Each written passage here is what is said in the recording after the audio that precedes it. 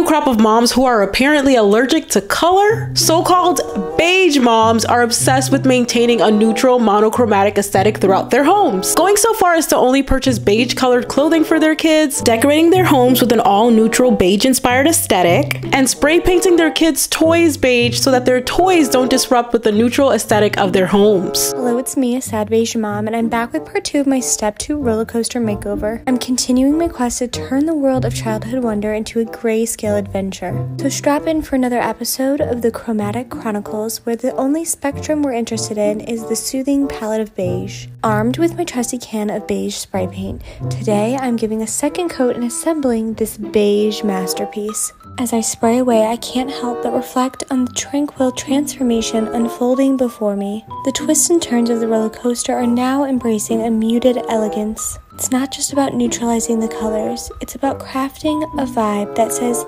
easy does it. With each sweep of the spray can, I can feel a sense of accomplishment. The vibrant reds and blues are fading into the background, making way for a harmonious blend of beige bliss. Because after all, beige is best.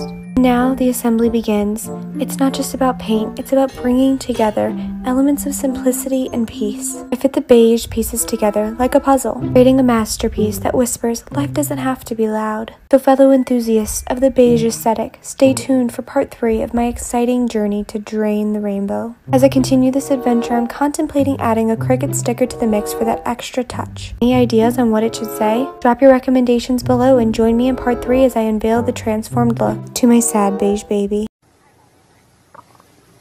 Okay. This trend is yet another example of the obsession with aesthetic culture, but it's even more troubling because it's being imposed on children. For beige moms, everything has to be Instagrammable or TikTok ready. But this trend detracts from the vibrant colors that are usually associated with childhood, and it's perpetuating this very unrealistic standard of a carefully curated appearance. This is a perfect example of how TikTok culture translates into real lives and how the mommy influencer industrial complex I just created that. I don't know if that's a thing, but it's a thing now. The impact of the mommy influencer industrial complex and their preoccupation with aesthetics. It's gotten to a point now where it's become so cartoonish that it doesn't even feel real. It feels more like an SNL segment than real life. And it's even weirder than you think.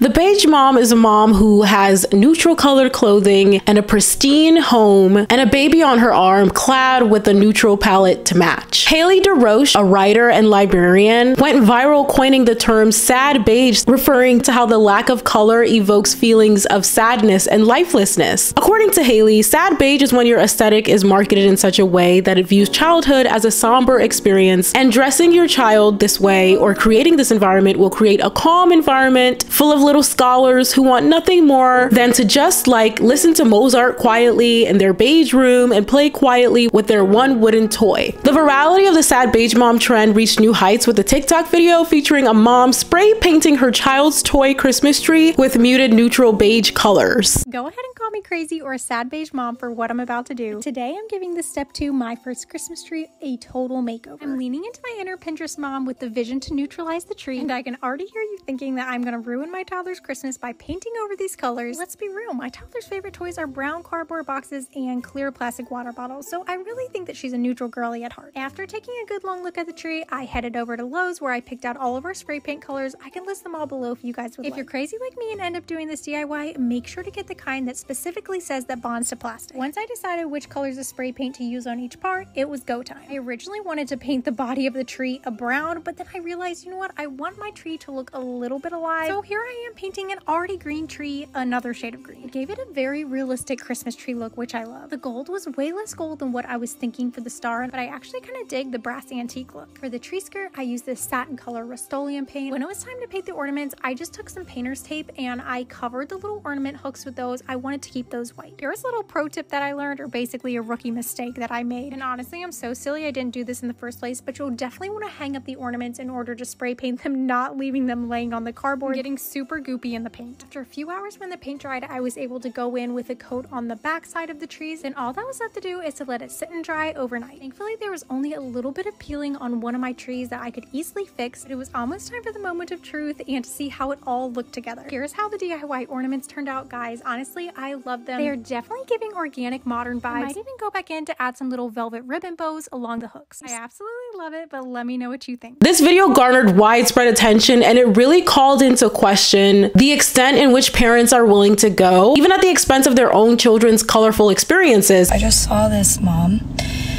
you know that like Little Tykes fake plastic Christmas tree that kids can decorate as they please? It's like close to $100 if I remember correctly. I looked into it whenever my kids were little. I just saw this girl on TikTok spray paint the entire thing to match her beige mom aesthetic. I just find that so sad. Like, don't get me wrong, I love like grays and neutrals as much as the next person, but my daughter's bedroom is bright pink. My son's bedroom is bright blue and has Mario characters all over it. Our toys are all colorful. It's important for their development. I can't get on trend. I can't get on board with the whole beige mom trend and everything having to be neutral and boring. Like, how absolutely devastating for your kids. Grow up, let them be kids. You can have your own boring ass personality, but leave your kids out of it. I hate moms who make their kids adhere to their aesthetic, okay? And what I mean by that is wrapping their kids' gifts in all moody, neutral wrapping paper, making sure that they don't have any colored toys in the house because it disrupts the that's horrible vibe of the living room. It makes me literally sick to my stomach when I see a kid who's not allowed to wear like My Little Pony on their shirt because it's like, it's not like, what are you doing? I couldn't agree more. It makes me so upset. Like, imagine, could you imagine, like, think about how exciting color was to you as a kid, like how fun it was to walk into a classroom and like everything's so bright and colorful and stuff. Could you imagine like how you would feel as a child walking around and everything and you just have like nude velvet ball? Yeah, that is horrible, terrible. And all because your mom wants to post you on her Instagram. What stage of capitalism are we in right now that people have commodified a damn color? Like, how are you obsessed with beige because of TikTok? And it's especially concerning when you think about the idea of moms spray painting their children's toys. When kids often put toys in their mouths, that can't possibly be safe. What I find so interesting and sad about this trend of people spray painting their children's toys 50 shades of beige is that we are literally spray painting with toxic paint over perfectly serviceable toys for the illusion of wealth. That's my theory anyway. I think it's fairly well established that the look people are going for with this aesthetic is that of wealthy people. It has trickled down from the upper echelons down to us, the normies. Obviously it's from the Kardashians, but it's also from places like the Row. We also associate those aesthetic colors and like those muted tones with eco-friendly products. But like, now we're painting over perfectly fine toys that have gone through some like rigorous testing if they're coming out of like big brands, you know, like Little Tykes, Fisher-Price, all of that stuff. We're painting over these perfectly fine things that have been through rigorous testing, and we're painting over them with toxic paint and not always sealing it so that we can look rich and eco-friendly. we will literally cover our children's toys with toxic paint to look eco-friendly. What are we doing? And the answer is we're doing it for the gram. We're doing it for what we look like. It doesn't matter what the actual physical thing is anymore, as long as it looks good on the little tiny screen that you're holding in your hand. Personally, I'm not a safety expert here at all, but personally, I wouldn't be coating my children's toys in toxic materials if they were going to put them in their mouths, which children absolutely do. Even if you don't see it, they do. There's a lot of stuff your children do that you don't see. This trend was, of course, largely influenced by Kim Kardashian because somehow almost every toxic trend on the internet that's targeted at women somehow has a Kim Kardashian connection somewhere in there. She flaunted her white and beige Christmas decor. I'm gonna show you the hallway.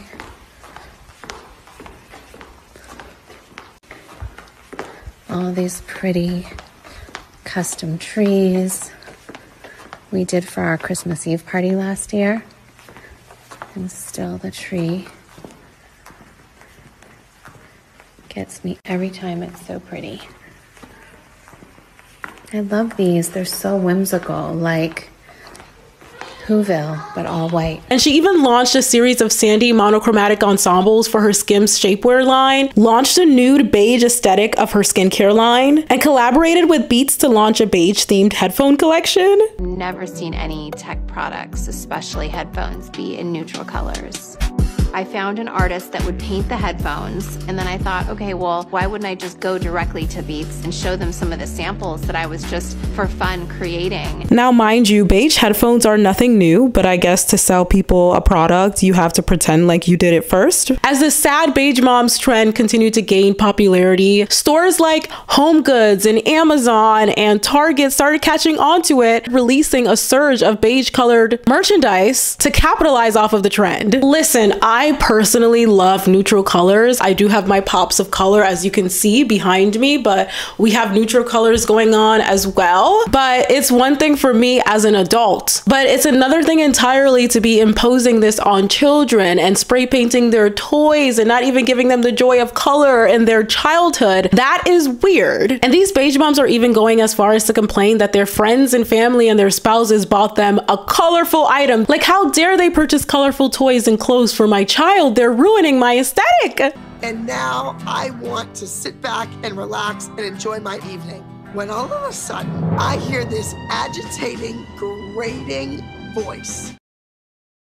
I remember even for me, I had a Disney princess themed room. Of course, now in my big age, I look back at that and I'm like, cringe, but that was a symbol of my youth. Young people, especially children, need vibrancy, need color in their lives. Buying your kid wooden toys and spray painting their existing toys is just a new extreme. And painting their rooms all beige, it's over the top. Seems to me like the solution would be to like not showcase your kids' rooms.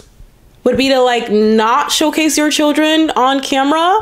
Instead of trying to adapt your children to the aesthetic that you're trying to project online, perhaps you do not allow your child to be projected online. What a novel idea! Kids are meant to be messy, as we discussed in our last video about Sephora kids, right? From when they have dirty diapers and when they're spitting up on you, when they're literally taking their crayons and scribbling in every color. That's what childhood is all about. It's to be able to treat the world as your canvas, all the colors that you like. Kids are not supposed to be Instagram models. They're not supposed to be supporting actors. They're not supposed to be supporting actresses in the movie of your life. If that's a career that the mom chooses to have, that's one thing, but like for the kid to have that, for the kid to have to sacrifice their childhood to help their mom's aesthetic to grow is just, it's problematic. As Eva Wiseman puts it in The Guardian, by micromanaging the appearance of your homes and families, buying this sad beige illusion of class or taste, you sacrifice chaos. You sacrifice the kind of wildness and carelessness that in childhood is fleeting and sometimes gorgeous. And Psychology Today also says it's harmful for children's development to be deprived of colors. And they say, colors have meanings because of the way our brains are trained in early development. From fire trucks to stop signs, the color red, for example, is often associated with danger and threat. So by having a wide array of colors, kids learn to associate their emotions with color. By depriving your child of that, you're depriving your child of developing. And aesthetic culture, of course, is not just limited to moms. Last year alone, we saw a litany of trends go viral on TikTok. From Barbiecore to quiet luxury to mermaidcore to the clean girl aesthetic to the vanilla girl aesthetic. There's no denying that social media has ushered in this current era where people are obsessing over having this picture perfect aesthetic. An obsession with curating a character. People aren't living their lives anymore, they're acting. Forget Margot Robbie. Some of y'all deserve an Academy Award for the level of commitment that y'all put in to living in a world of make-believe for other people's consumption.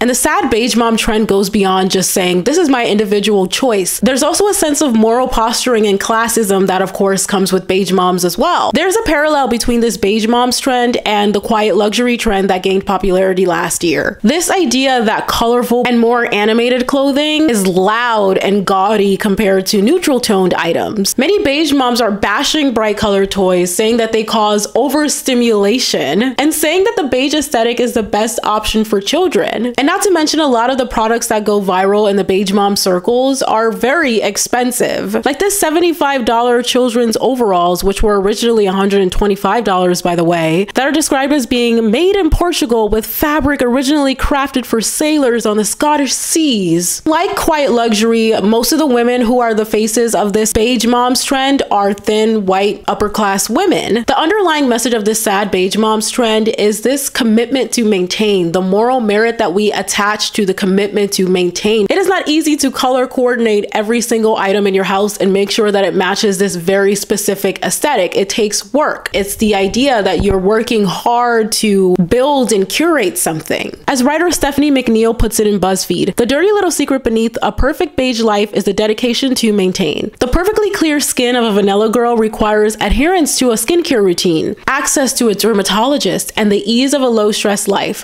White sheets have to be laundered and bleached regularly to maintain their sparkle. Cream rugs are extremely hard to keep pristine unless you can hire a specialist to clean them. A beige baby requires a beige nursery, so you need enough money to curate all of the furniture to match. You can't just accept old pieces from friends or buy whatever works from the Facebook marketplace. To be beigified is to have the money, the stability, and the security to care for everything in your life with the utmost grace, from your sheets to your skin. We have to look beyond the surface level. These trends don't just come out of nowhere. There are sociological and psychological factors at play here that make the beige mom aesthetic so alluring to so many women. It's an extension of wealth aesthetics. You don't need those colorful, gaudy items in your house. Those are for the peasants, darling. Us rich girls, we like class. We like elegance. We cannot overstimulate our precious children. So it's this idea that we attach moral virtue to items that we purchase, that you had the discipline to hike out to Williams-Sonoma to build the perfectly curated home. It's this ethos of hard work, discipline, and personal achievement that's become intertwined with moral virtue. This pursuit of wealth, both in terms of monetary capital and social standing, is elevated to this pedestal of moral superiority because you have these items. Having an all-neutral aesthetic isn't just about personal choice for beige moms. It's about doing what's best for your child. And this is why I say it's being treated as a moral imperative. More and more, we're seeing these trends that amount to not letting children be children. We're seeing these trends where adults impose their lifestyles onto children instead of letting children just have a space to explore, and just this culture of social media that these children are growing up in. Kids should not be having to sacrifice their vibrant, colorful childhoods in order to be characters in momfluencer content. That's ridiculous. We should not be limiting our children's sensory experiences because it's going to mess up our aesthetic. But I'd love to hear from you all in the comments down below. What are your thoughts on this beige moms trend? Do you have beige moms in your family or your friends? But if you like this video, definitely give it a thumbs up. And if you really liked it and you want more content like this, definitely don't hesitate to hit that subscribe button. What are you waiting for? And I'll talk to you all next time.